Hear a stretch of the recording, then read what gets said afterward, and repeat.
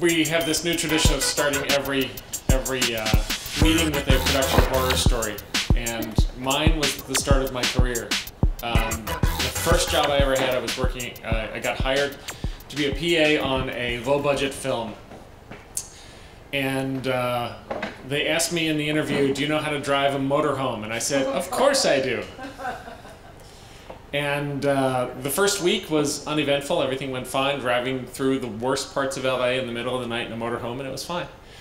Then we hit the road we were shooting outside of Las Vegas. And in Ontario, I didn't see any warning lights. I did see the oil gauge going down and the temperature going up.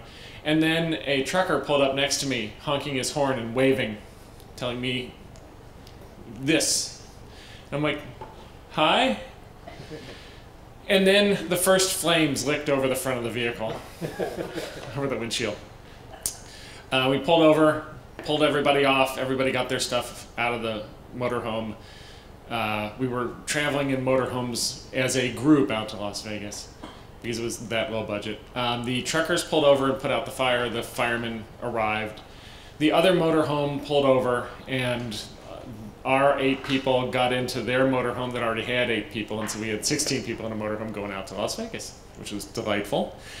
We get out to Las Vegas. They get me a replacement motorhome. The day it arrives, I'm driving out to set with a group of mostly the same 8 people, and because of a short and a small electrical fire, I lose power and have to pull over basically on a dirt road in the middle of the desert. Radioed in, got rides to the set. So 2 motorhome fires. On the drive home, I had been driving the nice new replacement that they brought out. On the drive home, the production manager comes to me and says, "You know how the producer's nephew is driving one of the motorhomes? He wants to drive yours, so you're gonna drive his."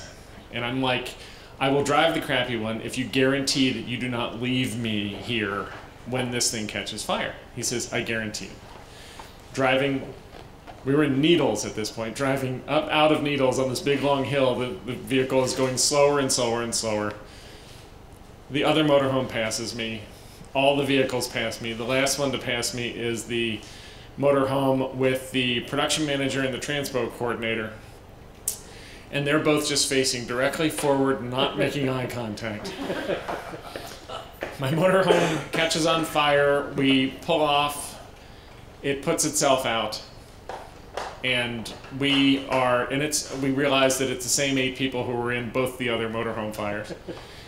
And 2 of the guys were so pissed off that they just started tearing apart the motorhome. And then the other 6 people went, "That's a great idea." So when the police officer arrives,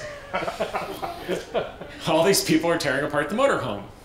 And I get out of the motorhome and I go back to the police officer and I say,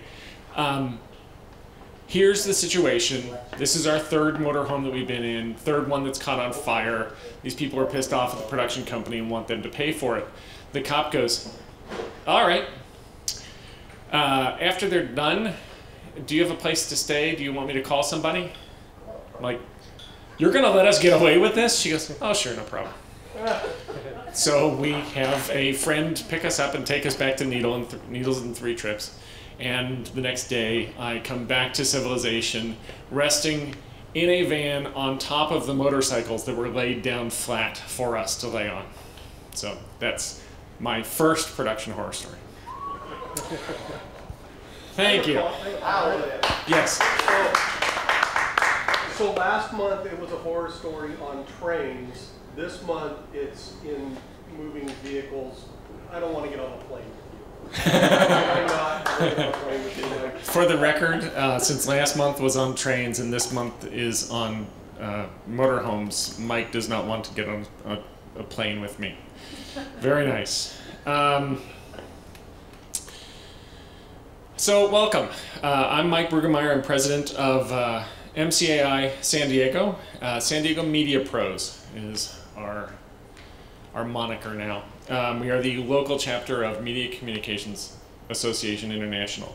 Like us on San Diego Media Pros on Facebook. Follow SD Media Pros on Twitter. And on the web at sdmediapros.org. We're in the process of redoing our website, and we're making great progress at it. It's turning out really nice. We still have some tweaks before we can switch it over, but we're really encouraged by how it's turning out.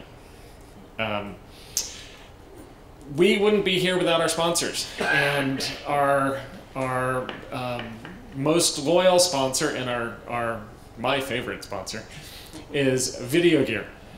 Martin Banks and his crew at Video Gear do a great job of supporting MCAI, but more importantly, they do a great job of supporting video media professionals in San Diego, no matter what association you belong to. I was meeting with a gentleman earlier this week, and he wants to do videos for himself. He wants to be able to walk into somebody's office and set up a camera and set up a microphone and record interviews. And the first thing I told him is, those videos won't turn out very good, but you can try. And he says, well, what do I need to do? And I said, you need to get some folks on your team, and you need to call the folks at Video Gear, because the folks at Video Gear are going to give you very, very good recommendations on the particular kind of camera that's going to work best for you. And he said, why can't I just ask you? And I said, you can ask me, but I don't know everything that they know. So San Diego Video Gear is, for me, a resource for answers. In addition to a place where I can rent equipment and buy equipment, they're a resource for answers. So thank you, Video Gear, for supporting MCAI. I called and I said, you really should call it Mike Brudermeyer or somebody. Seriously. Yeah, he called me, and that's why he called you. I also want to give a huge thank you to the Godfather Restaurant. The Godfather Restaurant is responsible for all of our wonderful food that we ate and continue to eat this evening. Thank you to them for that, because there's so much food that Mark continues to eat. And I'm going to have some again as well. And then Kenny? Eddie? Oh, Eddie. that's my brother. Really? Yeah, you got that one right. I would like to introduce Kenny's brother, Eddie, who is our ambassador here at Vision Pulse Studios. Yeah, this is great. Do you want to come up and tell us a little bit about... Oh, shucks. Yeah. Sure. I saw on the web that you have offices that are...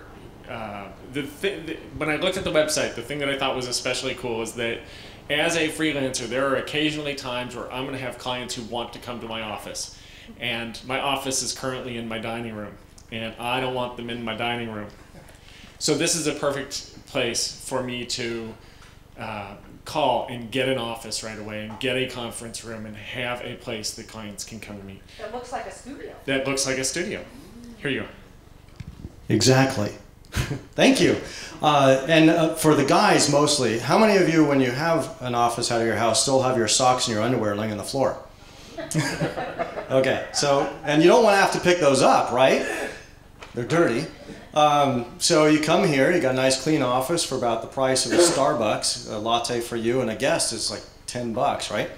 So for $8 an hour, we've got office suites, we have conference rooms, and then also we have this auditorium.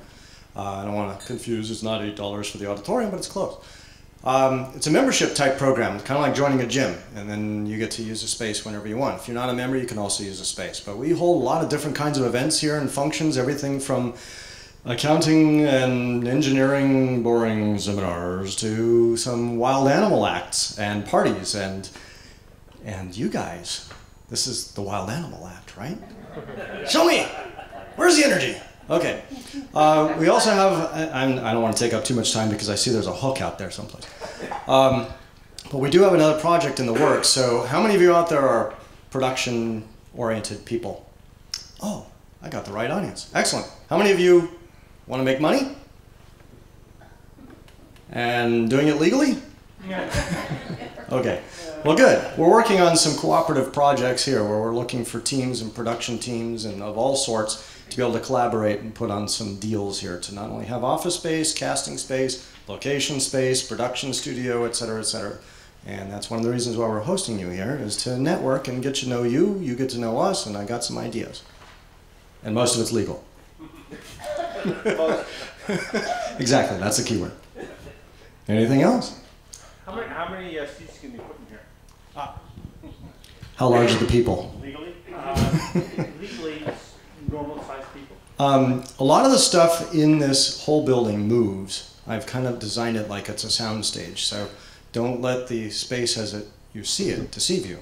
We have a stage behind me right here. It moves, it's on wheels. Sometimes we set it up on the sidewall, sometimes we take it out into the parking lot. The bar is also on wheels. We're also remodeling our upstairs balcony, and we'll be able to have seating up there. So for theater style seating, depending upon the configuration, but we can easily seat 100 people in here. We've done it already.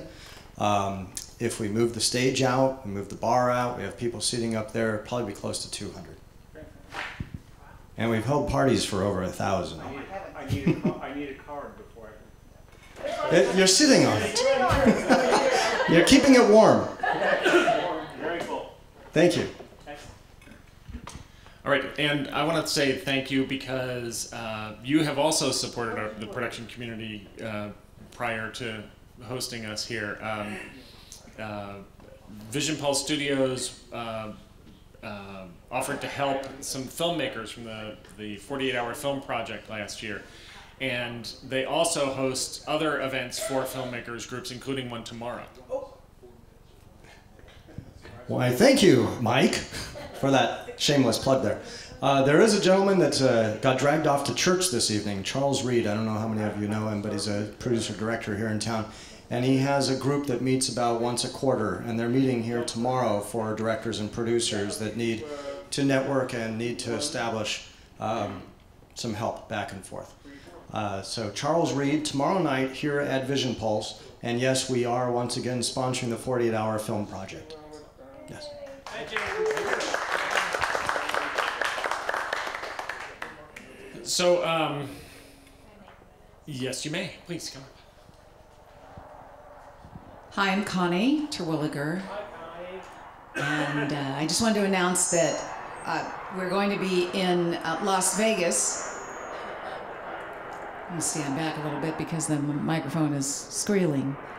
On Tuesday, April the 9th, in Las Vegas during NAB, we're going to be having a media pro camp in the afternoon and a media festival screening party in the evening at around 5 o'clock. And a leadership meeting in the morning, and then the previous afternoon there's going to be a board meeting. So if you haven't made plans, and you do plan to be in Las Vegas for NAB, you might want to check us out on Tuesday. It's all on the website, on the calendar. You can go there. But the big news is that we have a new benefit as of today. We're part of a new hotel discount program for business travel through CLC, and there's links on the website now for that. 20 to 40%. If they can't find the lowest rate for you, they'll give you $30 the next time. And there's a link on the private page of the website where you can sign up, and you save $10 on the membership or the sign-up fee that's eliminated for MCAI members. So that's another benefit of MCAI. I don't know if there's any rooms left in Las Vegas.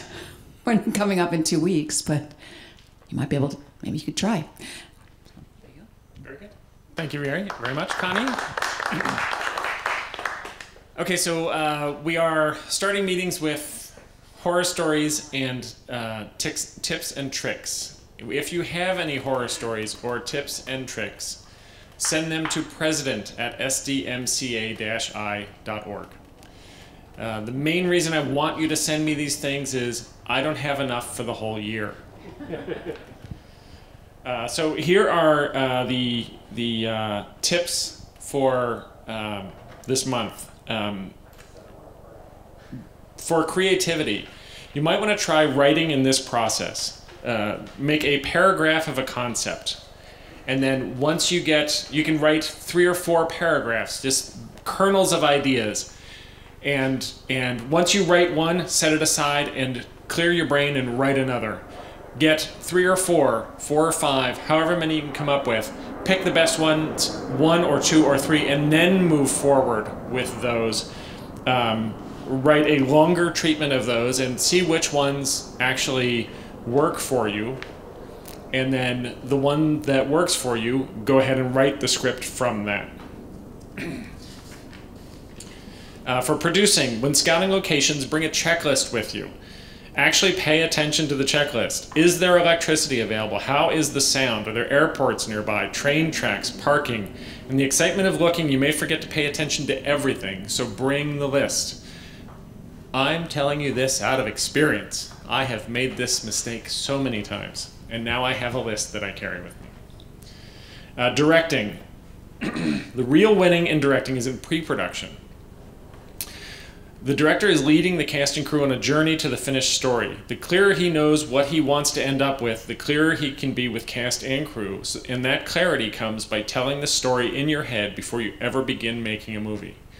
If you can see the shots, if you can tell the story in cinematic bits before you start, then you can pass that information to the crew and cast effectively, and they will all appreciate the lack of time wasting, lack of effort wasting that you have, because you're just getting the things that you already know you're going to put into the story. Cinematography. Back up a lot. When I shoot interviews probably around 20 feet away. The reason I do that is because I want to separate my talent, separate my on-camera person from their background, and backing up and zooming in shortens your depth of field. You may need a wireless microphone, you may need a longer microphone cable, but back the camera up. You end up with prettier results. It also feels like you're eavesdropping a little bit when you are that far away from the talent. Equipment. Sandbags, Christmas lights, and duvetine. I always end up using sandbags for things other than the traditional use of a sandbag. I end up putting a camera on it. I end up using it for a doorstop or an actor's mark. Sandbags are valuable, not just for being sandbags. Christmas lights, they're great in the background. They're also great in the foreground, in between you and the talent. They're a really cool lighting thing. But they're also great in the dashboard of a car to light a little bit of fill light on your actor.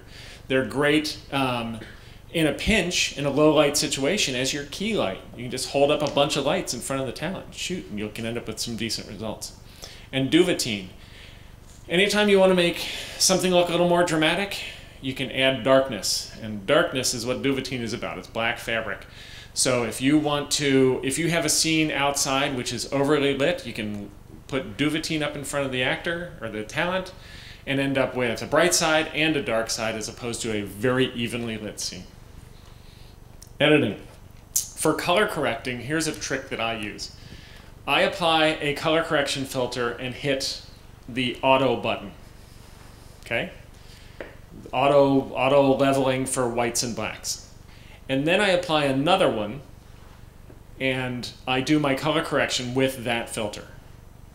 So then, when I want to color correct other things, I copy both those filters, apply it to everything, and on each of those new clips, I go in and hit the auto button again on that piece of footage.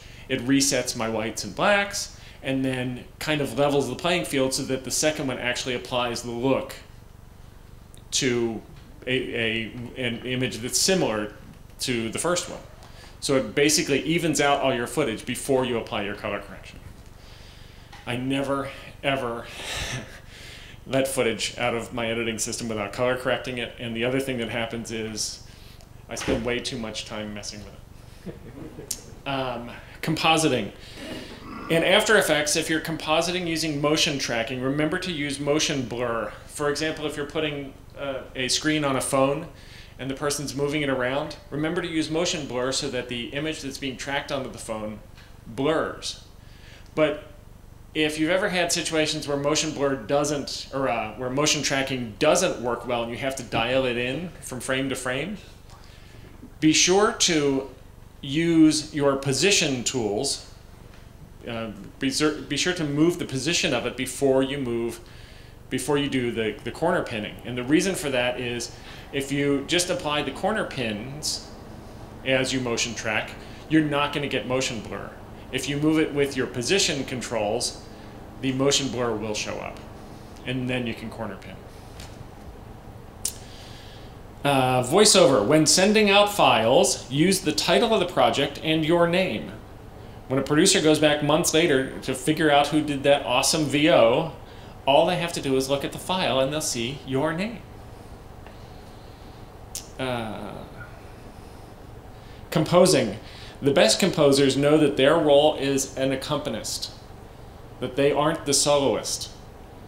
And when you hear music that is a solo, it's probably not going to work with the story because the story is the soloist. Okay, so if you have tips, tricks, or production stories, please send them to president@sdmcai.org. On April 27th and 28th, Photo Video Expo West, the largest photo show on the West Coast, is coming to the Del Mar Fairgrounds. We are going to have a booth thanks to the very nice people at Photo Video Expo West. They are donating booth space to us so we can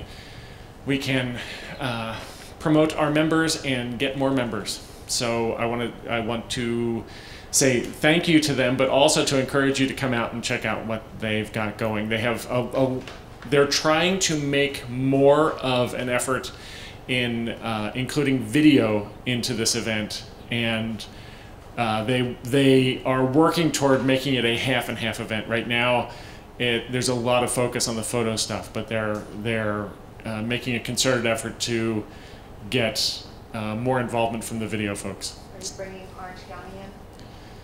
I haven't spoken with Orange County. I would love to bring them in. I will contact them. What were the dates? April 27th and 28th. I'll be there both days. It's indoors, so I won't need sunscreen, and I'm very happy about that. Because I don't burn, I cancer. And now, the reason we are all here tonight. I have been looking forward to this meeting ever since I found out that Marianne had a way to wrestle this talented gentleman here. I'm so thrilled to have you come and speak. Stephen Metcalfe will be speaking with us tonight. He is the wonderful screenwriter of Cousins. You remember the movie Cousins? Ted Danson, Isabella Rossellini? Oh, great film. Wonderful story. Arachnophobia, It Could Happen to You, The Air Up There, Mr. Holland's Opus, The Marrying Man, Dangerous Minds, Roommates, and Pretty Woman. I'm so glad you're here, and I can't wait to have you come up here and speak, that I'm going to give you the microphone right now. Stephen Metcalfe.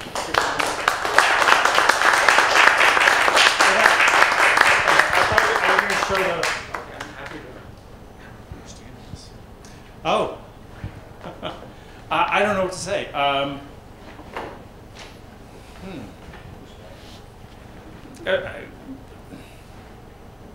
You know, it's interesting. I'm listening and I'm hearing all these this remarkable, quote unquote, technical jargon, which I know nothing about.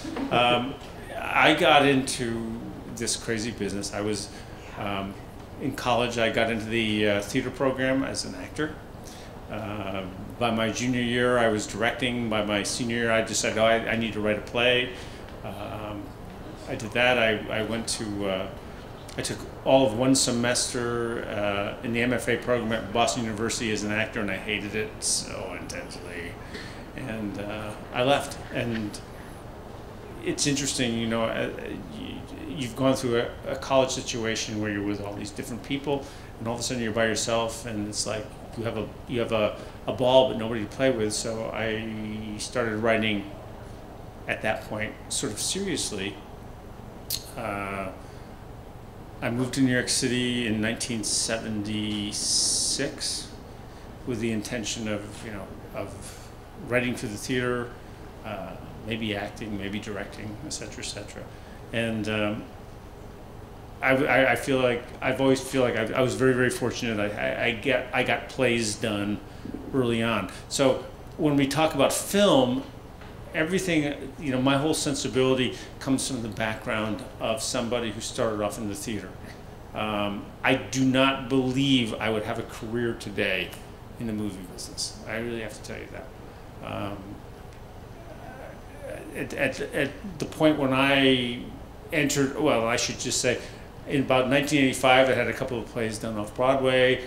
I had an agent, and somebody said, would Stephen like to try to rewrite a screenplay? And it was a non-WGA job, and they said, oh, it's only $12,000, and I just about fell off the chair, and I said, oh God, yes, please. And I went and wrote a screenplay, and I had never written one. I had no idea about the format. I had no idea about anything. In fact, I remember going to a bookstore in Manhattan trying to find screenplays. I couldn't find any.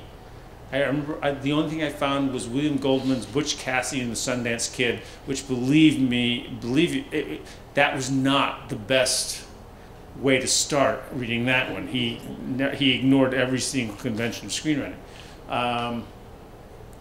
So I went and I did a rewrite on somebody else's screenplay, and people seemed to like it, and they asked me to do another one, and so I did that. And then at that point I thought, well, maybe I should try to do this myself, and I took one of my own plays and I wrote a screenplay based on a play, which became the movie Jackknife. And again, when I look at it, it is so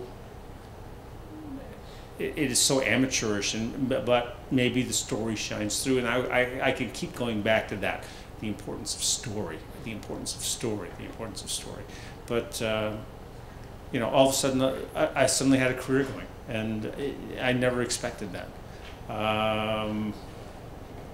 So I guess my point being is that I totally have always come to writing movies, to everything I did was always based on the idea of story and of character and to some extent of dialogue. I got hired a lot to do production rewrites, meaning people felt pretty confident about what they had in terms of the structure of a story, what they wanted to do. They didn't feel that maybe the characters had been quite realized as yet.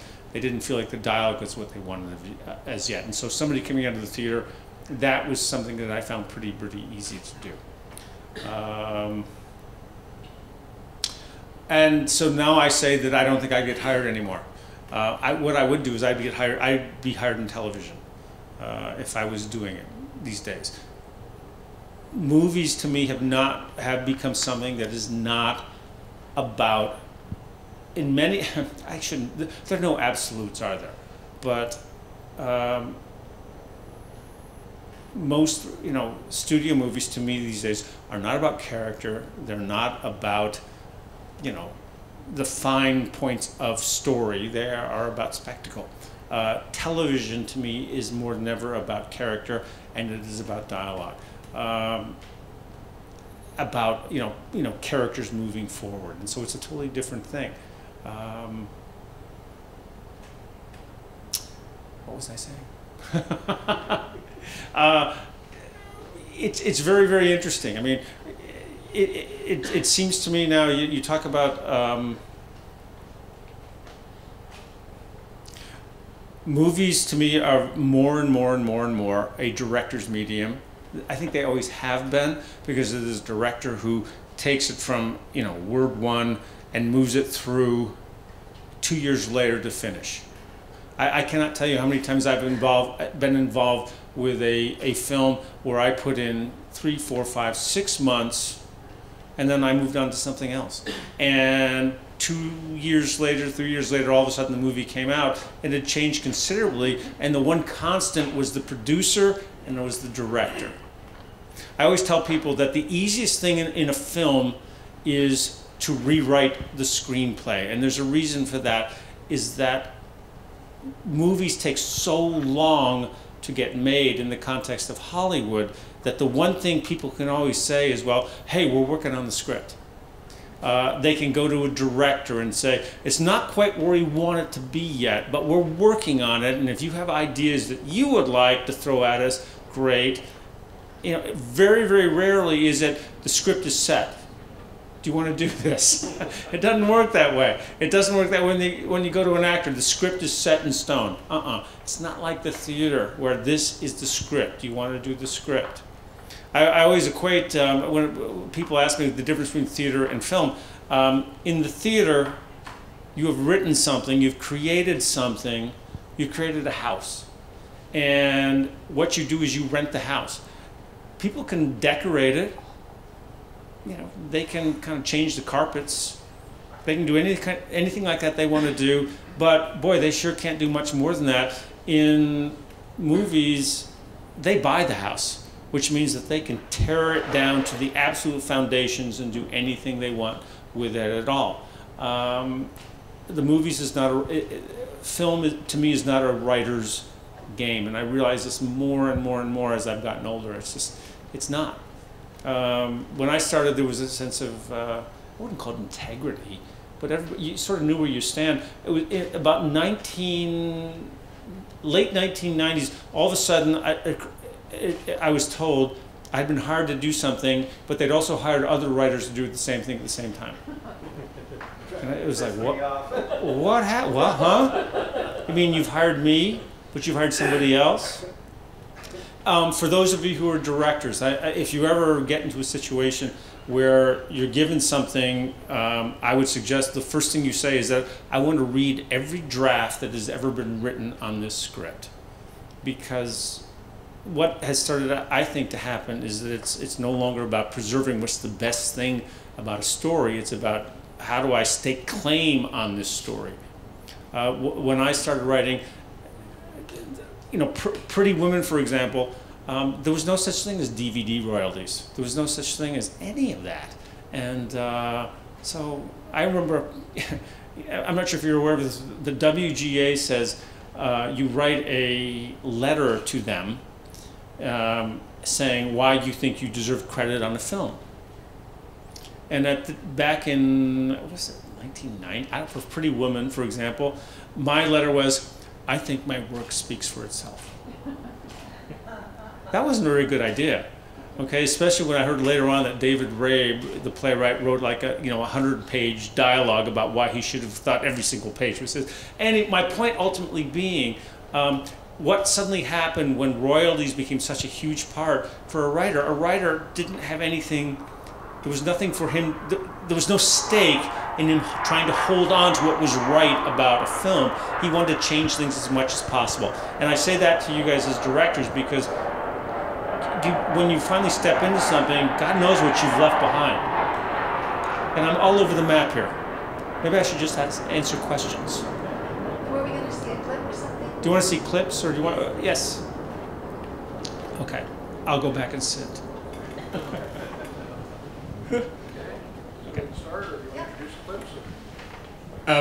Do you have an order of which clips you want to see when? No difference at all. No, I think we're not going to do all of those because I think it would take way too long. Okay. We have picked out some clips. The first clip is from a film called Beautiful Joe. This is from Beautiful Joe. Yes. Do you want to talk about the project at all? Beautiful Joe. Yes. We're recording on video, so that's what That's okay. Beautiful Joe was okay. Beautiful Joe. I think I wrote Beautiful Joe in about 1996, and it was at this point I had gotten to a point where I'd written a couple of projects where I said that I would like to. If this gets done, I want to be the director on it. There is this thing about being a writer in Hollywood where you think, oh well, to control it, I want to direct it. Anyway, so I thought I want to direct this, and we got people together who wanted to finance the film, and we had a horrendous time casting it. It was in different I wouldn't say the character of Joe went through different incarnations, and we got to a certain point where all of a sudden we were going to do the film with I even forgot the actress's name. Her. No, not her. Okay. It was somebody else. It was a quote unquote the American actress in Three Weddings and a Funeral, Andie MacDowell.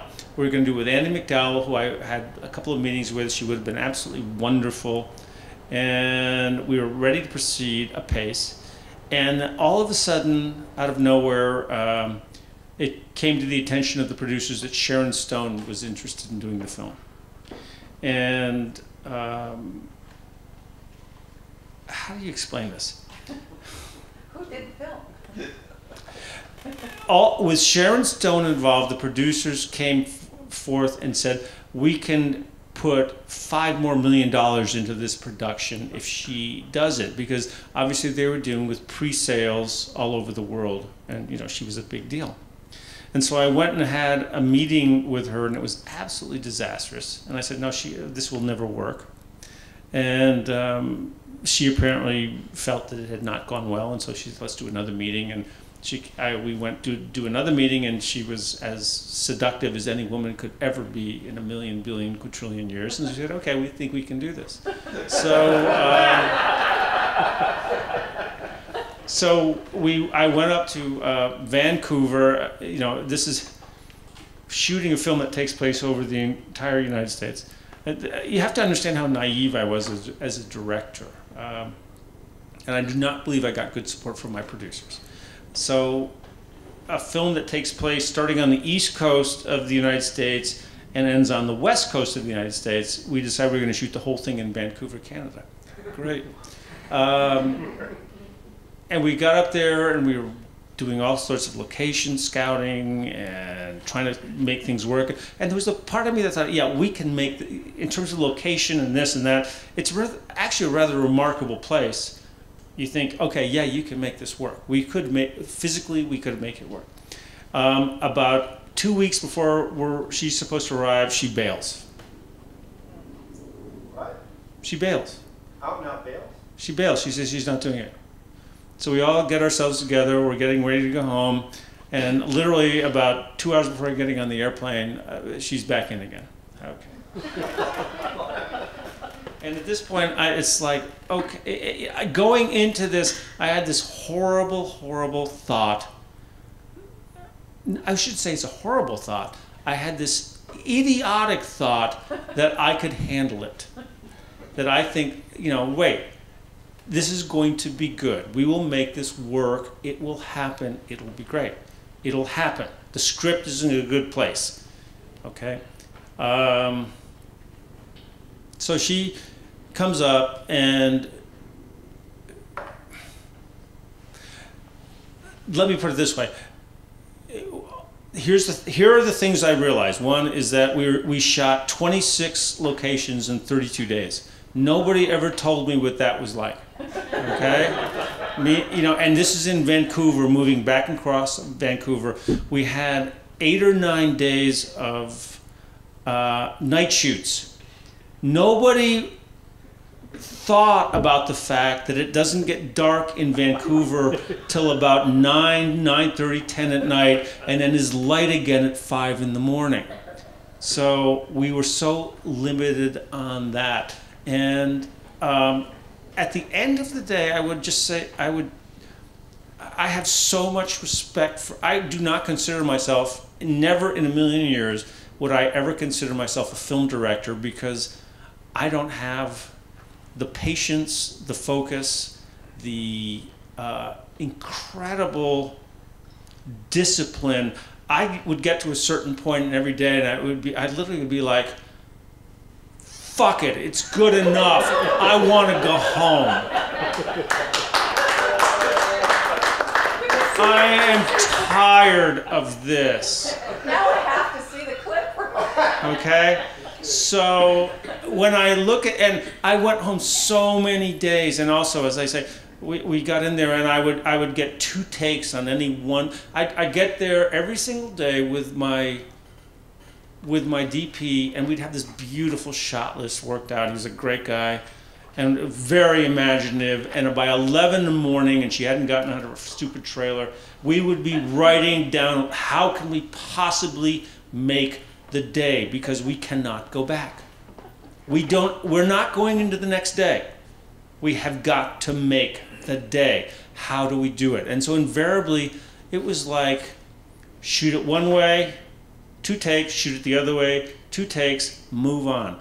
It was so frustrating, and I went home so many times just like thinking, wow, we did not get the day. We didn't get it. We did not get the day. That was so frustrating. So if there's any word of advice I can ever give to anybody, which is that be careful what you ask for. You know, you do not want Sharon Stone. You want a situation that you can at least control and have the possibility of controlling. Just as a total we can tell. We get into again, my lovely producers. We had the most important scenes in the last 2 weeks of the shoot, and then the second to last week, that's a Tuesday, I got a call about 4 in the morning. Sharon Stone's husband has had a heart attack, and she has left Vancouver and is hurrying to his side. So we went into what is the word? Well, there's an insurance word, meaning that, okay, you get a couple of days, the insurance pays for the project. And then at that point, it was like, okay, what do we've got to do something, and she's not back. So I start madly rewriting scenes that she's in and trying to rewrite her out of the scenes. And then what happened, this is what kills me, is then the following Monday, her husband was back at work. He was the editor of a San Francisco newspaper. She didn't come back to the following Wednesday. So it was like we went a whole week without our lead. So I always tell the story is that I don't know why we got into this. This is not what I wanted to talk about. But it's like, be careful what you ask for. It could happen. And don't believe you can make it work if you can't make it work. Don't believe it. You've got to have certain controls of a situation. But as my editor said, well, it's a movie.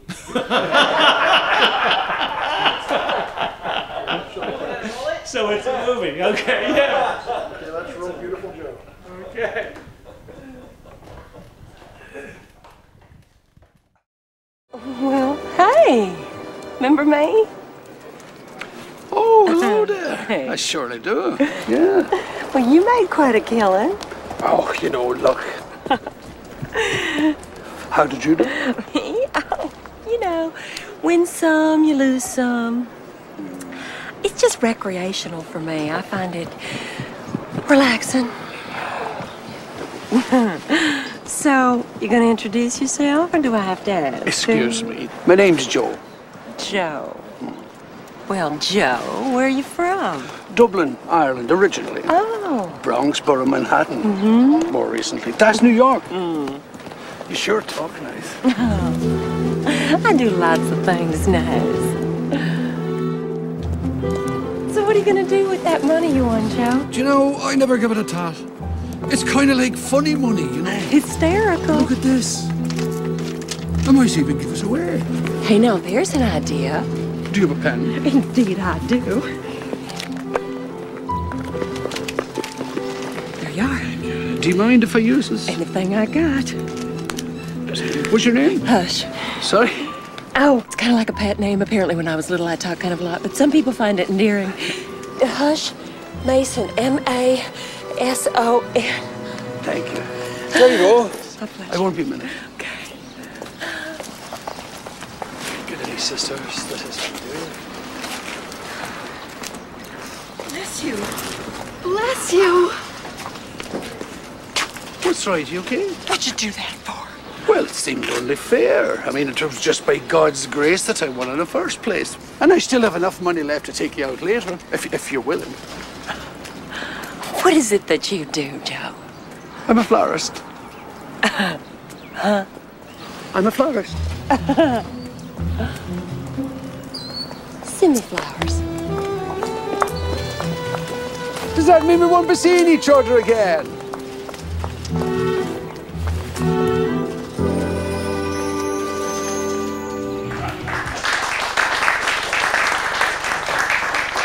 It's not as bad as I remember. It's funny with distance adds clarity. Yeah, something like that. Yeah. I think I'm always it's colored by the experience. How many films have you directed? That was the only one. I've been, been on a fair number of sets, but that was not. And I've also directed. I directed a fair amount of stage plays. So. Do we want another clip? Whatever everybody wants. The next clip is from the movie Cousins. There's actually going to be 2 clips from that one, but this is the first one. With Ted Danson, I don't know. As well as Isabel Rossellini. Yeah, you'll remember her. Yeah. It's a funny clip. Mexican? That's too heavy. I don't know how to say this. Well, words are good. They have fried octopus? No, I had that for breakfast. This is difficult. Oh, come on. It's only lunch. Burgers. No, too obvious. Larry, I need to ask you something. Do I think that your husband and my wife slept together? Thank you. It would have taken me a lot longer. Well, I only have an hour for lunch. Ah, Spud's International. Everything you ever wanted on a potato and more. I think they had one with a Buick on it. Do you think they did? I don't know. Only they know. You don't seem to be upset about it. Sex isn't that big a deal anyway. Sex, whether they had sex or not. Something happened. Hey, I believe in people's freedom of choice. Tish needs to grow up to be her own person. Now, that's me. What people do is their own business. That doesn't apply to marriage. Well, it sounds to me like you have a choice to make. And guess what? You're free to make it. This is great. We hardly know each other, and we're already getting our first argument out of the way. Are you serious about that freedom stuff? Yes. No! Oh, God, I'm so full of shit! I'd like to kill them both! I'm sorry. Sorry, I will pay for it. I'll pay for it. It's my fault. So I will pay for the fish. I broke the fish. Sorry, I shouldn't have come. No, how much? Never mind. Wait. Please, I'm very sorry. Whoa. It wasn't easy for you to come see me today, was it? Are you okay? No, I'm not okay. That's right. You don't cry, do you? Or hit fish. Oh, God. Ooh, jeez.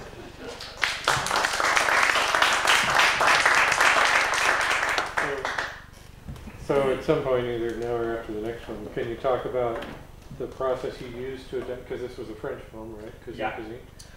Cousin Cuisine was, well, if you've never seen Cousin Cuisine, Stephen, can I ask you to turn the microphone? oh yeah, I'm sorry. Cousin Cuisine is it's sort of the same story, but it's if you were to see it, I think you would feel that it is very, very truncated, and a lot is left unexplained. And so when we attempted to do the adaptation, it was like, how do we adopt this story for an American sensibility, where things need to sort of, for want of a better word, at the time we talked about that kind of quote unquote French sophistication where infidelity or this or that was not a big deal. I don't believe that to be the case, but the film really never seriously addressed the emotional ramifications of what the people were going through in terms of the French film, as far as I'm concerned.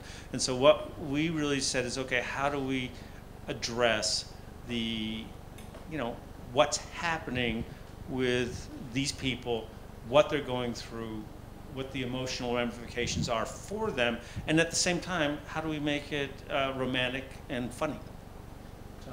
That's pretty much what it was. If you were to compare the two films side by side, I think you would feel like the French film is, as I say, very truncated. It doesn't have as much as this film does. We have one more clip to this. But let me also say it's interesting because, again, this goes to the whole idea between writing and directing. I can tell you that in terms of the script, the script was written open air market. Okay, they're moving through an open air market. They're not getting their lunch, and this came out of the French film, whereas they kind of go to a French market and they're getting food and buying this and that and the other thing. And in terms of the script that I wrote, it was the same thing. They were at an open air market. They were doing this. They were getting that, and the whole idea of beating the fish was in the script. Where he got so angry about it. But here's the funny thing: is that in my mind, I would never have imagined what the director Joel Schumacher created in terms of that amazing market that he found. This movie was also shot in Vancouver, so that incredible market where it was busy and bustling and everything was everywhere, and that certainly came out of his production. That came out of his vision of what it should be. So.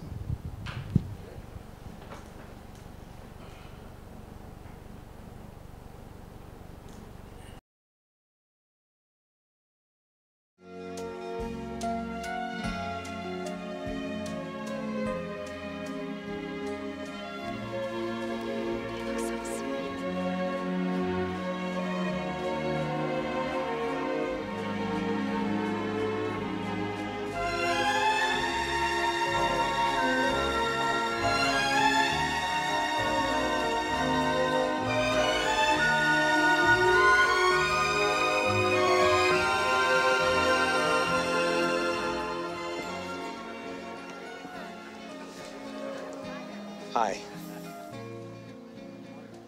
Hi. Tell your story walking, Larry.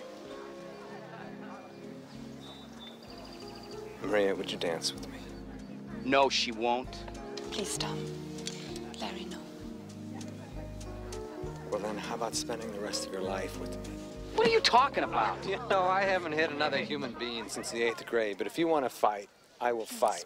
Please. Fine. What's going on here? Pa, please. I'm trying to make a little chicken salad out of chicken shit here. Maria, everyone is looking.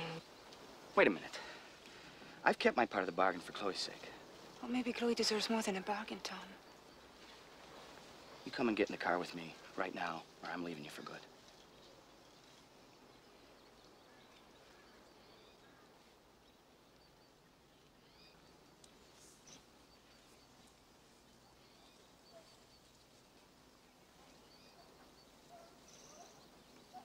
Larry Kozinski, I would love to dance with you.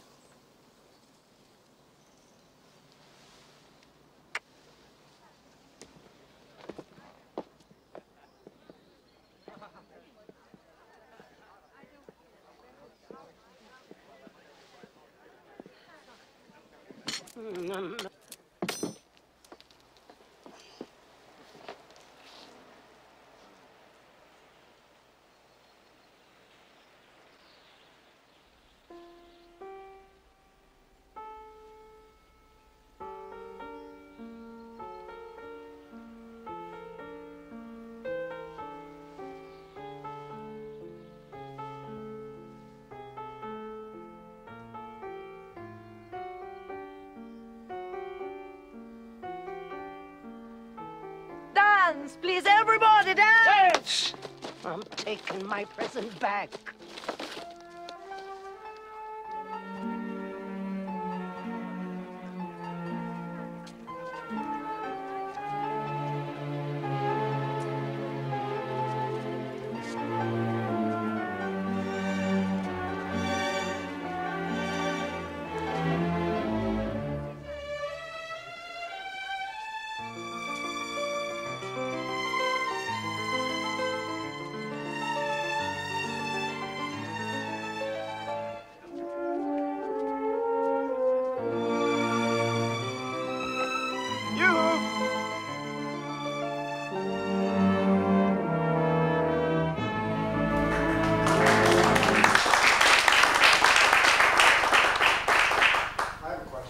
Yes. When in a situation like that, when you've got,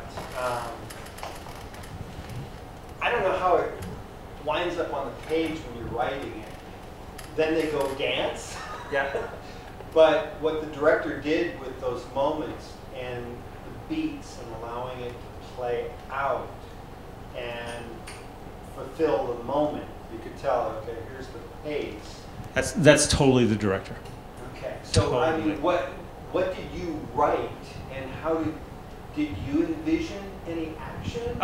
Well, I would have to look at the script, but I would imagine what it was is they take the stage, or they go and they begin to dance. Other people start to fill the dance floor and dance.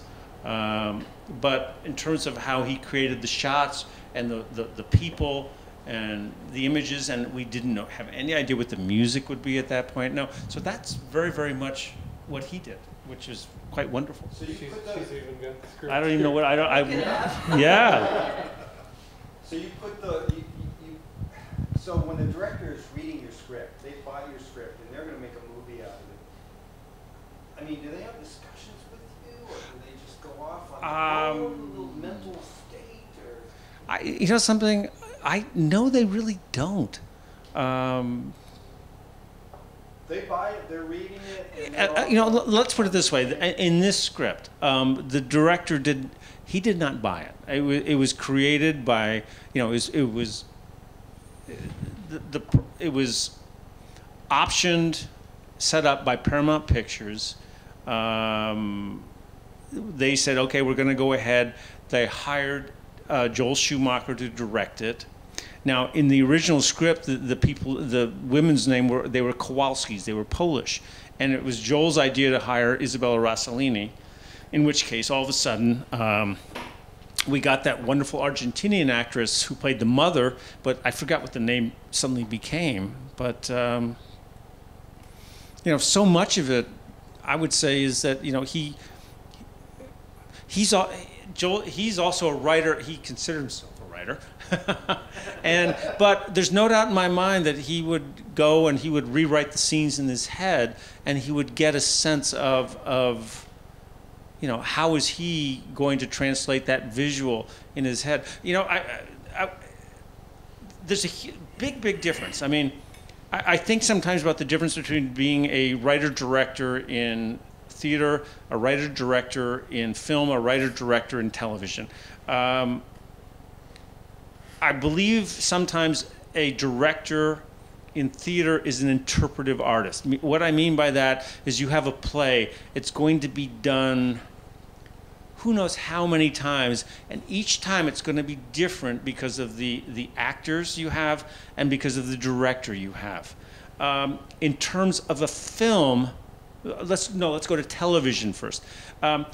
Television is an ongoing thing, and to me, television is, as often as not, is story-based and it's character-based. You have actors writing for very specific, writers writing for actors who are playing characters. In a funny sort of way, the director has the least amount of input in television. In a feature film, this movie might have went into pre-production. Let's say it went into pre-production in April. It went into maybe shooting in June or July. I think, if I'm not mistaken, I was on to another project at that point. You know, I was invited to the set for like a long weekend. I had a lovely time and I met everybody. It was just great. And then I went back to whatever I was doing. And a year and a half later, the film came out. So the person who took that and carried it through was totally Joel Schumacher, the director. He was the one who took it through pre-production. He was the one who took it through shooting. He took it through post. So to me, the director in a feature film is the guy who carries it forward. That's why there can be so many writers on a feature film script. And that's why I also say, though, as a director, you should make sure you read every single script that's ever been written on that project, just to make sure you don't lose something wonderful that's been written along the way. As a corporate screenwriter, scriptwriter, I've worked with different directors and different writers, and you will get completely divergent points of view depending on the skill of the director on how much they want you to write about the scenes. Mhm. And so it's an interesting thing as a corporate writer where it's, you know, 5-minute piece. But, you know, sometimes I would get, when I was running the video department at General Dynamics, I had a scriptwriter that would just fill the page, the video side, with just so much detail and trying, literally, you know, tying the director's hands and the shooter's hands, you know, where they couldn't, you know.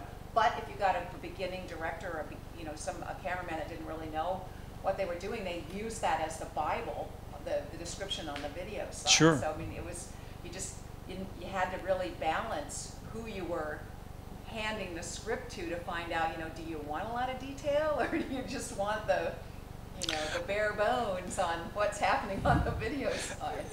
You know, for a first draft of a screenplay these days is what I always refer to it as. It's like it's a selling piece.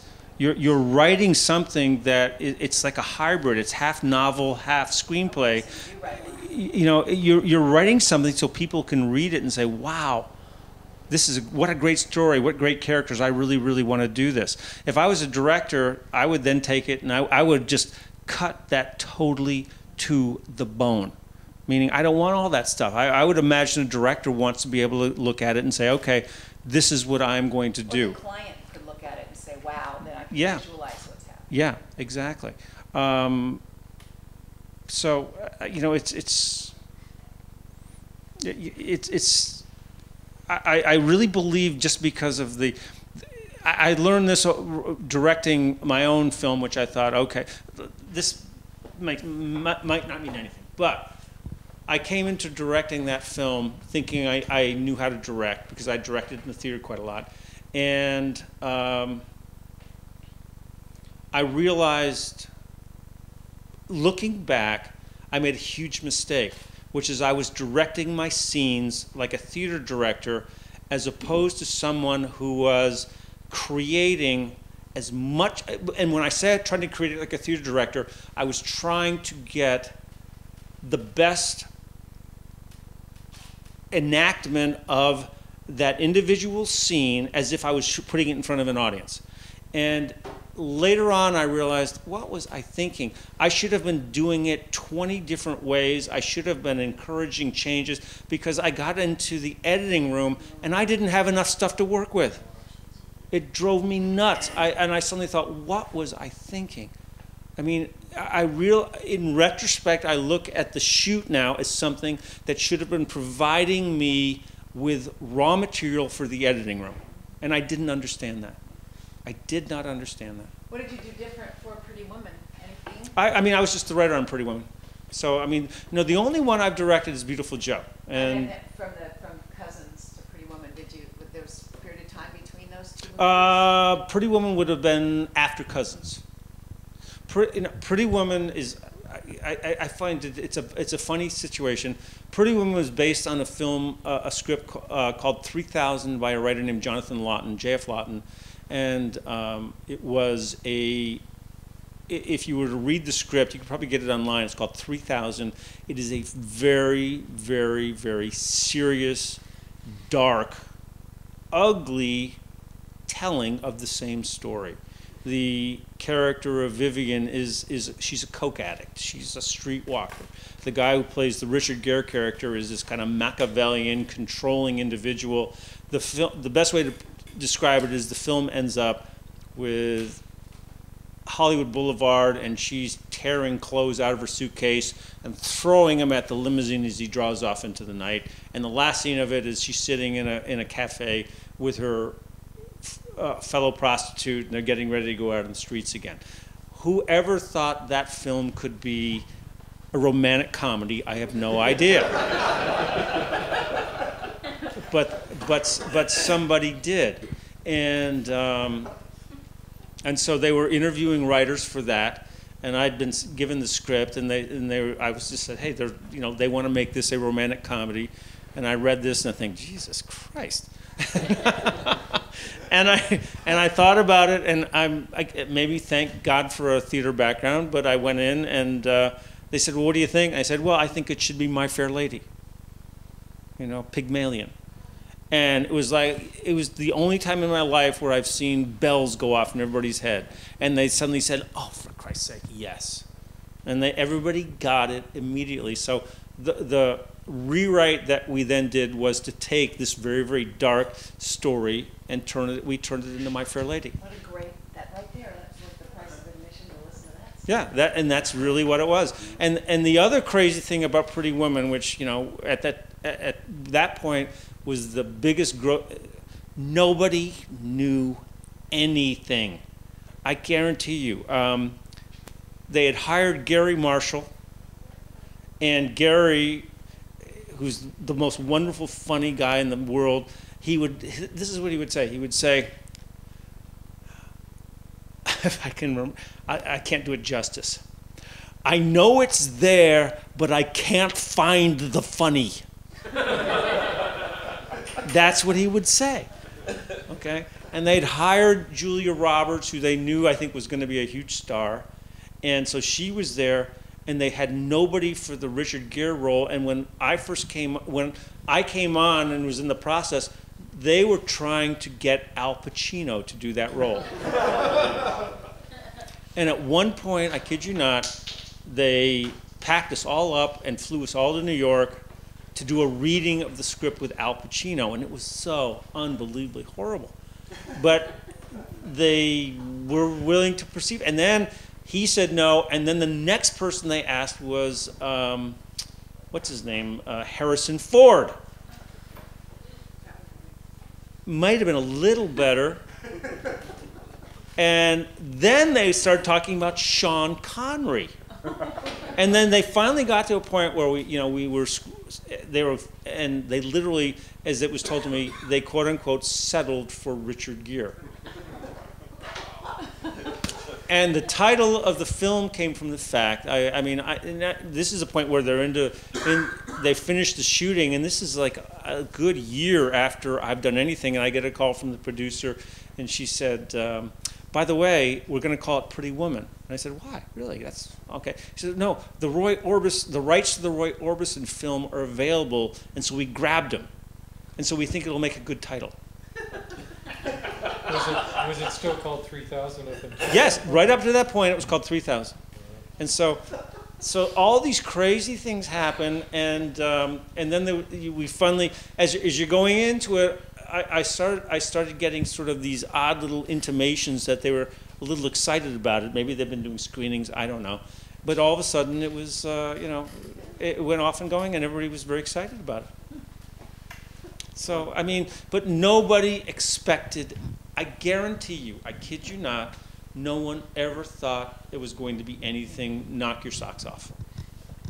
I have a question for you. Yes. In what you write and in what directors do with it, is it the norm that what they produce from your material matches your vision of it, or is it like that's like a bolt of light that strikes out of nowhere? In terms of scenes themselves, I was looking at some of those scenes. As often as not, the scenes sort of, they play out the way I sort of see them. You know, I mean, in terms of the scenes, the dialogue scenes. So, you know, but you see, there's the thing too, though, is that I remember about a year and a half ago, 2 years ago, maybe you guys read this, but there was Michael Bay, as talking about himself as a director, said, "I am one of the great creators of visual imagery in the world." And I thought to myself, well, that would not work with what I'm doing, would it?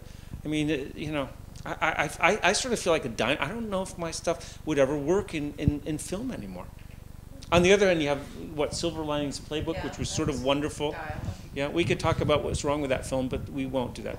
And but at the same time, they were really wonderful scenes, weren't they? And so I think that's still the theater person in me coming out about how do you construct a good scene between actors? You know, how do you make it work? How do you build that scene? What is the structure of a good scene between people? Yeah, just a question, kind of close to his question, but how many of the screenplays that you say you've done, where you watch the film later on and you look at it and it's Does that happen very much or at all? You know, I'm not saying Well, that you know this is- something, I must say that I can't say it happens that way. You know, there are any number of moments where you think, well, that's not what I thought. And there are moments where you do. But, you know, I always say this is that in terms of the film, things I've gotten credit for and the things that I haven't, at least, you know, 2/3 of everything I've done are sitting on shelves in Hollywood. So it's hard to say. I mean, it's just really hard to say. I mean, you know,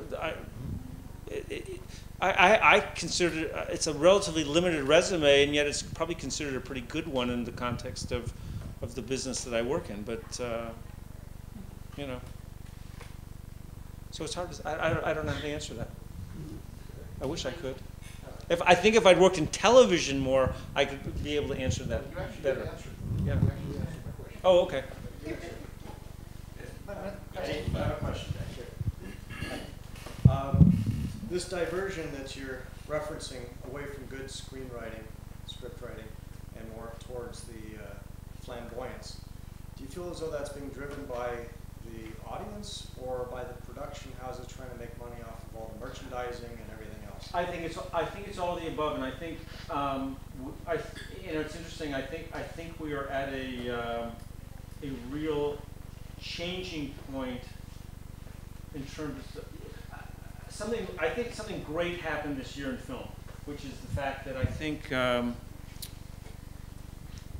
I'm sorry. That's right. No, in my stupid opinion, I for the first time this year really liked a lot of the movies that were, you know, nominated for Academy Awards and things, and I thought they seemed serious movies. They seemed like there was resonance to them, and the fact that they did well, I think, bodes well for those of us who are interested in doing quote unquote serious movies. I was really starting to. I was starting to mourn. I mean, I'd go to the movies and I would be a third of the way through. My daughter won't go to the movies with me because I start yelling at the screen. And I say, she said to me, I was there, I said, oh, you've got to be kidding me! Dad, shut up! So I don't know. Maybe this was a good thing that this happened this year. I think that maybe we're going to find more and more of this. But it's definitely it's totally changed. You know, I do a fair amount of teaching in workshops and stuff with young people, and it's like, you know, I think they're getting it more. Maybe I don't see a lot of young people here. They're getting it more than we are. I'm sorry. I'm talking about the 20-year-old people, but they realize that they can make these like little 8-minute films, and they know how to upload them and do all this, and I don't know how to do that at all. I wish I did. I don't get that. But I think a lot of that is, in fact, that's why you need to get more young people in here. Maybe we'll all learn something from them. But yeah. But I mean, I think it's changing so remarkably. But you know, it's interesting. I have a daughter who she's 22, and from about the age of 8, she was a movie fan. I mean, she saw everything. In fact, she'd see movies that I didn't think were appropriate. I said, oh, come on. She wanted to see everything. She was a movie maniac. And all of a sudden, about 19, she stopped watching movies. And I said, let's go to see. Yeah. You know, so I don't know what to say. I don't know where movies are going these days. I really wish I did. I'm frustrated by that. Well, we all grew up on dialogue-driven movies that were directly from the stage, and it was all about character and dialogue. And it was a sensibility. There were no special effects. Yeah. It was all dialogue. And there's the story. It was a story. Yeah. I absolutely believe that, you know, I get dragged into some of these, you know, smash 'em up whodunits, and I want to say, well, it's masterful. I mean, I don't even know how you do that, but boy, give me somebody to care about, and I would be so much more excited about this. I probably shouldn't mention The Walking Dead. Oops. But I watched the recent episode. Wow. Talk about, there was something really special going on in terms of, because they're basically at war. And the interpersonal relationships are not just based on the fact that I'm good or you're bad, or you're not as good, or you're not as bad, or you're a little bit crazy, or whatever. They're in wartime, and wow, they got really good. I mean, interpersonal. But you see, that I think that's absolutely right. But part of that is in the context of a series. The focus is on creating characters that we can identify with and care about, and then we follow them so you come back on those adventures, and we come back, and we, you know, the real challenge of doing something in 90 minutes or 120 minutes is how do we create characters we want to follow on that journey. Did we see that film? Gosh, how can I forget the name of it? Because I loved it. The Austrian director, the two French. I mean, the old. War. Oh, that just destroyed me. Yeah. My daughter didn't like it at all, but I just loved it. Too many words. Anyway, let's show. Yeah. last Pretty clip. Woman clip. Yeah. Pretty Woman.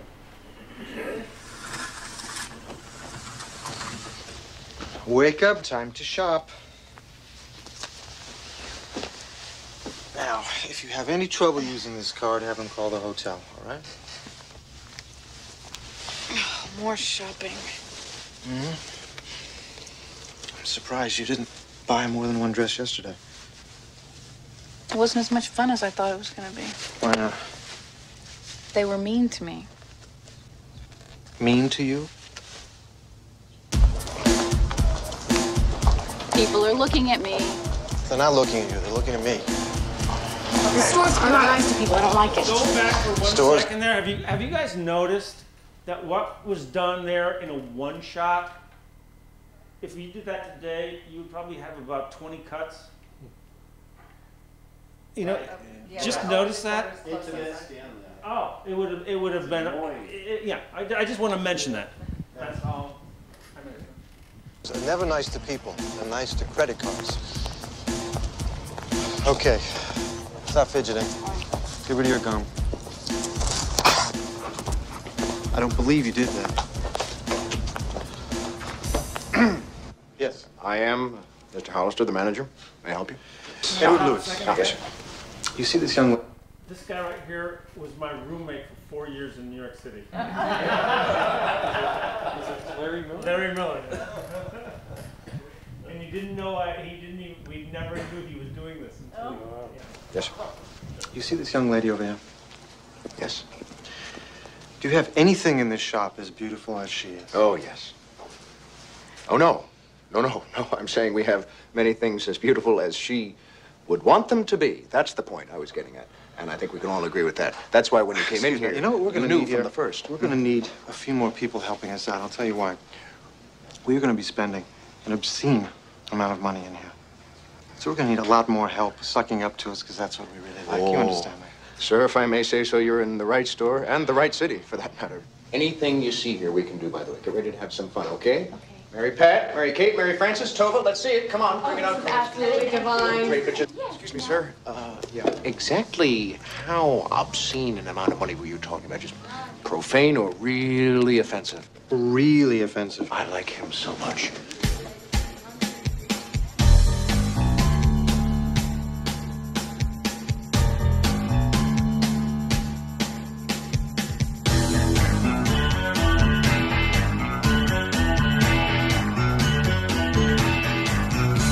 Sir, Mr. Lewis, how's it going so far? Pretty well, I think. I think we need some major sucking up.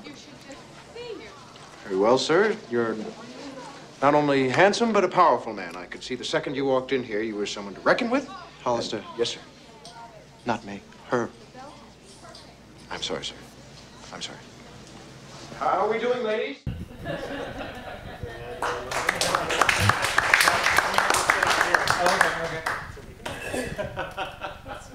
That's fun. That's what everybody needs to have on their shelves. Yeah. Pretty Woman. It's a good movie. I'd like to ask you another question. You mentioned earlier when you first started that a lot of times you'd be brought on to work the dialogue. Mm-hmm. What were you seeing that was lacking in the dialogue that you had to go rework, and what did you put in to make it better? I can't say it was exactly dialogue. How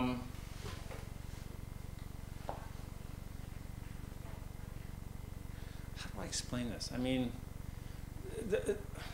sometimes people would come, you'd get hired and it would be literally, we want you to make it better.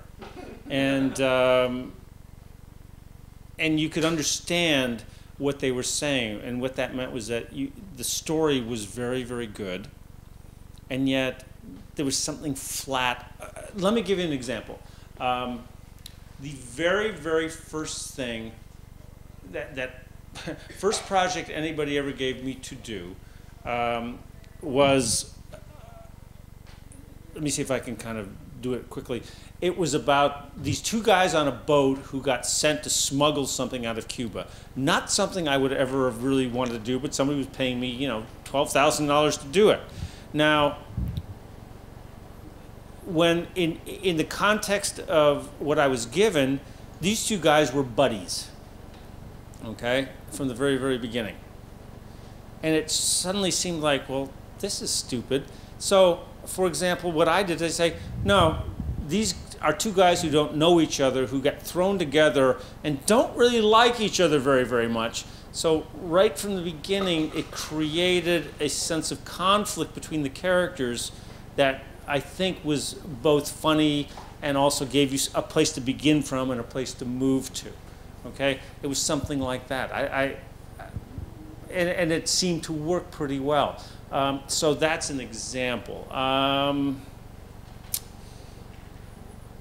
The ability to write character is a very, I think, a very, very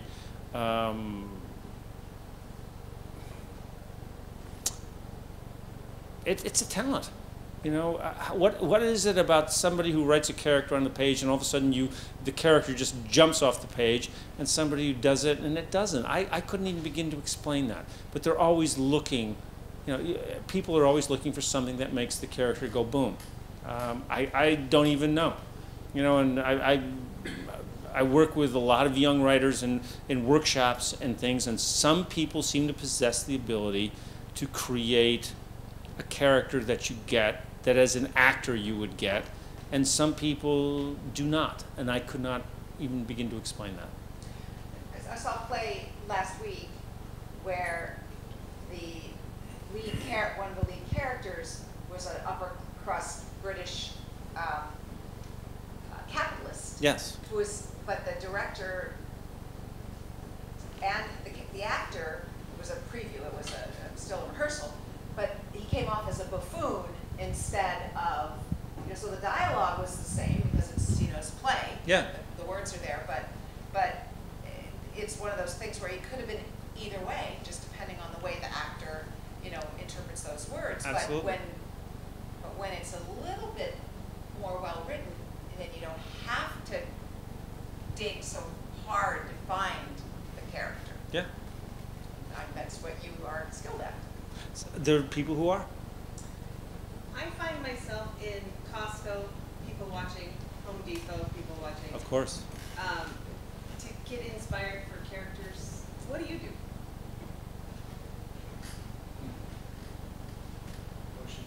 Boy.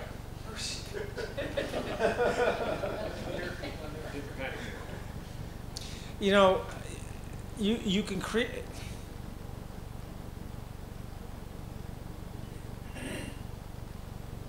It's a stumper. It's a stumper. I mean, you know, here's the thing too: is that let's put it this way: a quote-unquote character in a play and a character in a screenplay. It is a heightened reality. Dialogue is heightened. The situation is heightened, and how you create that heightened sense of something and still kind of make it, I don't know, seem normal. You know, movies are the best parts, aren't they? You know, that's what we like about movies. It's the best parts of everything. We don't get to see when James Bond jumps from London to Singapore. We don't get to see the plane ride. All of a sudden they're in Singapore. You know, we don't see him go to the toilet. Snakes on the plane. Exactly. Yeah, but you know what I'm saying. And it's the same thing in terms of dialogue. I mean, you know, I'm always saying to playwriting students, conversation and dialogue are not the same thing. They are not the same thing at all. So I don't know how to answer that question. One of the exercises that we'll do in a playwriting class is, and it's great with young college kids, is that we'll take the first class. I'll take two of the students. I usually take two of the women, and I'll say, okay, you are meeting your friend at Starbucks. Okay, I just want you to improvise meeting at Starbucks, and they'll come there and they'll do blah blah blah. You know, okay, they'll do that. Then I'll take one person aside and I will say, okay, this is your best friend, and you just heard she's sleeping with your boyfriend. I want you to do the same improv right now. And they'll do the same thing again, and it changes completely because of what the one person is bringing to it. And then I'll take the second person aside and I'll say, you're sleeping with her boyfriend and you don't know whether she knows yet or not, and you're terrified she might find out, and then we'll do the improv the third time. And it's amazing what starts as quote-unquote conversation, okay? Meaning, oh, I think I'll have a latte, how's your class, blah, blah, blah, blah. All of a sudden becomes something a little different because somebody has an agenda, and then something becomes something totally different. Everything is loaded because both people have an agenda, and all of a sudden conversation becomes dialogue. Does that make any sense? So. Okay. What's your physical process? Do you sit down and just start writing a movie? Do you write an outline or a character analysis? That's an interesting question. I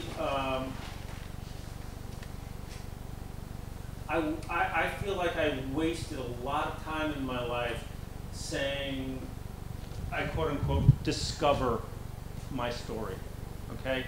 And when I was about the age of 40 something, I ended up working with a producer who I got hired to do something, and he said, okay, I want an outline. And I said, I don't do outlines. He said, I want an outline. I know. I'll put it in the contract. I want an outline. And I want a 20-page outline. And I said, I don't. Okay.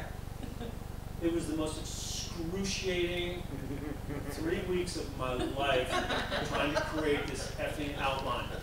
And I turned it in to him, and we sat down, and we went through it, and we chatted about it, and I ended up writing the screenplay based on the outline in about 3 weeks.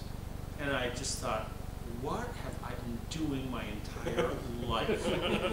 Okay? And so what I mean by that now is that I don't, as a playwright, I want to sort of discover sometimes where my people take me, but I've become very, very much to a place where I think to myself, I'm starting in California, and I know I want to end up in New York. God, why would I want to go to Miami? No, I need to have a sense of what my route is. Okay? I maybe don't do it as specific as that producer asked me to do it, but I really make a point of knowing what my story is now before I get into it. And I find it so helpful. And I also find in looking at other people's work and analyzing work, a basic, has everybody read, God, I hate that, but Robert McKee's book about story, I think is so remarkable because he really talks about the basics of story structure. And I think that story structure works for plays, I think it works for fiction, I think it works for movies, It literally talks about the idea of setup, inciting incident, you know, escalating conflict, crisis climax resolution. And it is a basic structure of, I think, of all really good stories. So if you haven't read it, you really should read it. I mean, some of it takes you off in 27 different directions, but his basic breakdown of story structure is just great. It really is good. It's just called Story. It's by Robert McKee. Story. Yep. It'll be in the recap. If you've seen the movie adaptations, he is portrayed by an actor. Yeah. But that's Bob McKee. He's one of the two. He's one of the big the gurus of, who's the other? Is Sidney? I don't know. But Sid Field. But I have to say that Sid Field. When I really think that book I found enormously helpful in terms of just the whole basic structure of good story, of screen story, of any story. I mean, I talk about that now in terms of plays. I talk about it in terms of fiction. I mean, it makes a lot of sense. Do you do your playwriting seminars here? I do. I usually do them down at Malelo Theater in downtown San Diego. Yeah. So you get hired, obviously, to do a lot of rewrites. Are you what's considered a script doctor, or is that a different? I was for a long time, and I think in retrospect, I would say to you that was a good thing and a bad thing, and I'll tell you what I mean by that. The good thing is that I made a nice career out of it, and around about maybe 10 years ago, I literally suddenly, I just got hit with this thing, is that I could not keep doing other people's work anymore. I wasn't doing any of my own work. And I literally sort of took a big step back, and it was very, very interesting. I mean, when you're suddenly not working in the context of the quote-unquote industry, when you're not working with people up there, you know, it ain't easy. You guys all know that. It ain't easy. But at the same time, I feel like the work I'm doing now is the fact that I didn't do my own work for a while means that I find myself really excited about doing my own work now. So I think I was telling somebody, I'm writing plays again, and I'm working on a novel.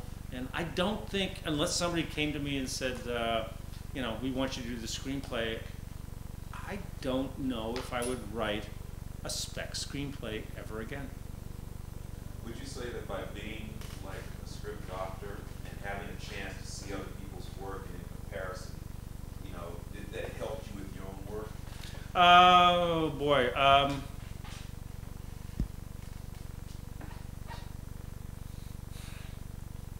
would have to say no. And here's the thing: is that as a script doctor, you go. You know,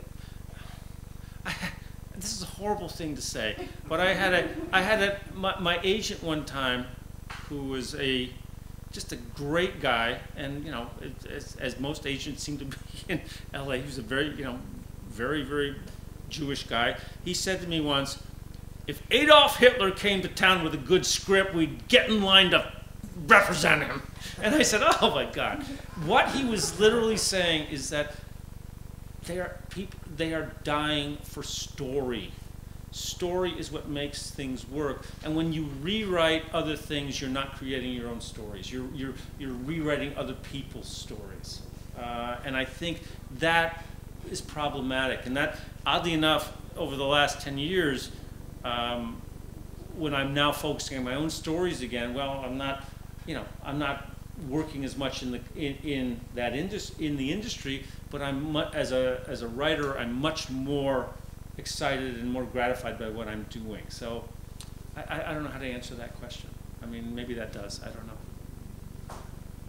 How much input do you have, or did you have as a writer in casting? I mean, None. Can a good none? None. Can good writing say bad acting, or can good acting say bad script? Well, I keep going back to that William Goldman thing. Have you ever read Notes in the Screen Trade, where he says that, you know, if you have a good script and you have the right cast, maybe you'll have a good movie. I go back to Beautiful Joe. I mean, Sharon Stone is a really, really talented actress. She's not a comedic actress, and the reason she's not a comedic actress is she doesn't know how to react. She acts, she pushes, but she does not know how to react. And if you really were to ever look at that movie, the humor in her character comes from reacting to something she doesn't understand, and she never got that. We talk about it all the time. You know, wait, he's throwing you a curveball. You got to react to the curveball. She couldn't do that. I mean, and that's not. It's just not something she could do. When you write your characters, do you have in mind what you think would be a good actor or someone you have who can deliver these lines in the way that you think this is what makes it funny? I don't. Maybe I used to, but really I don't anymore. I mean, when we were working on Pretty Woman, and they literally asked me to do a pass on the script based on the reading with Al Pacino, meaning can you get his rhythms? Can you get, you know, and he was so distinctive that it was very, very easy to get those rhythms. The movie It Could Happen to You, which was based on a screenplay called Cop Gives Waitress, I don't know, $7 million tip. We had this lovely, we created a lovely screenplay, again, stupid stories, and I get a call that Arnold Schwarzenegger read the script and likes it. And so I'm invited to down to his office in Santa Monica, and I get there, and every single bigwig from Sony is down there, and we sit down, and they're all in suits, and he's in shorts, and they discussed how do you make this script now so I literally got hired to write a pass of the script for him, for that character, for that voice, for, you know, for things that he thought might make that work. And then he went off and did something else. It turned out to be Bridget Fonda and Nicolas Cage. Yeah. So I can't say you know, when people are when people, in terms of the rewriting stuff, when they're talking about specific people, you have a sense of what that energy might be as an actor. But when you're doing original work, no, I don't think you do at all. Yeah. For the writing of your scripts as well as your novels, do you basically just sit down and let it flow and you don't know where it's going and letting the story take you there, or do you start with like a book report outline and then fill in the blanks? Well, just as you're saying, there was a time long ago, there was a time when I really just said, okay, I'm going to let them show me where to go. I really don't do that anymore. I do have a sense of a path before I go. And the reason I do that now is because I realize is that if you have a path, I find it very easy. I can wander off the path, but if I get lost, then I can always find myself back to the path again. Whereas if I get lost and I have no path, I'm lost. You know? What do I do now? Yeah, what do I do now? I also suggest to you that one of the things about writing is when you get lost, leave the computer and go to a notepad. Yeah, you can see things. Yeah, because when you're working with a computer, there's a tendency to start just what I call juggling words. Yep, and they disappear. They disappear. Whereas when, you know, nobody wants to go back and scratch out, so writing with a pad makes you keep moving forward. Can I ask one more question? Yes. If we want to go to one of your seminars, would we go to your blog online, or would we go to your website and sign up? How do we get about your seminars? It would be just it'd be the Mulelo Theater downtown, which is MOOLELO. And I should also say that, you know, we mostly focus on it's mostly writing for the theater, but there are a lot of people who also want to write for screen and want to come in and, you know, write you know, they want to focus on developing character and dialogue and things like that. So It's M-O. Mulelo, Lelo, which is actually a really interesting theater downtown now. It's on 10th and Broadway, and they do a lot of really good work. Yeah. Community focused, socially conscious equity theater company. Exactly. Oh my God, never heard of it. I'm gonna wrap up the questions with what has been your worst moment professionally, and what has been your best moment professionally? Oh my gosh, I don't know. When you were talking earlier on about your worst moment. My worst moment. Just to be clear, that wasn't nearly my worst moment. That was his first worst moment. My worst moment was getting hired by some people to do a TV pilot. They wanted me to write a TV pilot, and they wanted it to be on, and this would have been in the mid to late 90s, they wanted it to be on lobbying firms in Washington. And I said, well, that sounds interesting, but I said, I don't know anything about that. And they said, well, we'll figure, and so they sent me to Washington, D.C., and I met with people, and I did this, and I got all sorts of good characters, but I came back and I said, I have no idea where I could take this. And they said, don't worry about it, don't worry about it, it's going to be great, it's going to be great, and we're going to set you up, we're going to do a pitch. And they dragged me into a network, and we did a pitch, and I had no idea what I was pitching, and it was like, it was so embarrassing. I just thought, well, and they'd ask questions and I didn't have the answer, and that was probably the worst. That might have been the worst moment to go into something so unprepared. So. Did that end up being K Street, the George Clooney? No, that was years later. Yeah. So. And best? Best, I don't know. I'm not very good at thinking of the best things. There's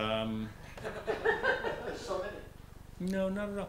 I think some of the best things, have been when, if truth be known, my best experiences have been in the theater, where a performance of a play went especially well, and the sense of camaraderie and the sense of a job well done by all of us created something special. Those would be the moments to me that have those are the most memorable moments, for sure. I think we kind of all